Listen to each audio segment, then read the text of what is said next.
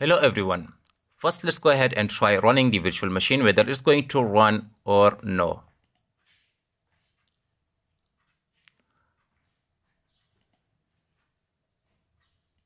So as you can see, it is running the virtual machine smoothly. It means I can just go ahead, run any type of operating system inside of it. So probably you have already read the title of this video. As you can see, the error is this one: could not create anonymous paging file for 4096 MB. Insufficient system resources exist to complete the requested service.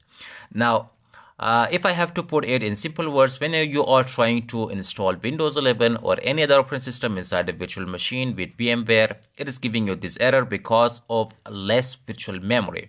Now you have to go ahead and assign a custom memory size for it in order to fix the problem. So how you can fix it, let me show you. All you have to do is just simply press Windows R on the keyboard. It is going to open the run dialog box. Following by that, you have to type sysdm.cpl systemdl.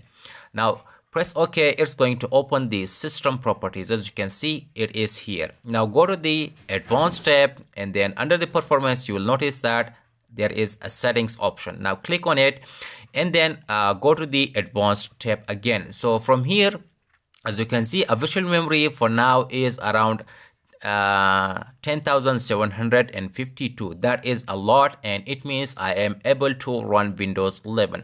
All you have to do is just simply click on change and go ahead, simply uncheck this option, and from here you have to simply go ahead and check the custom size. Now depending on your type of computer now and the amount of RAM that it has, these may differ. So for now, all I did was just simply change the initial size to the 299, and then the maximum size I just simply went ahead and gave it around 6,000.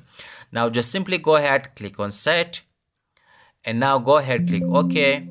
And now it is asking you that in order to apply the changes, you'll have to restart your computer. Once you restart the computer, the changes will apply, and you will be able to simply run any type of virtual machine inside VMware or any other virtual software that you have. So I hope these videos should help you fix the problem that you are facing. For now, have a nice day. Goodbye, and let me know. Okay, oh, one more thing, by the way, before saying goodbye.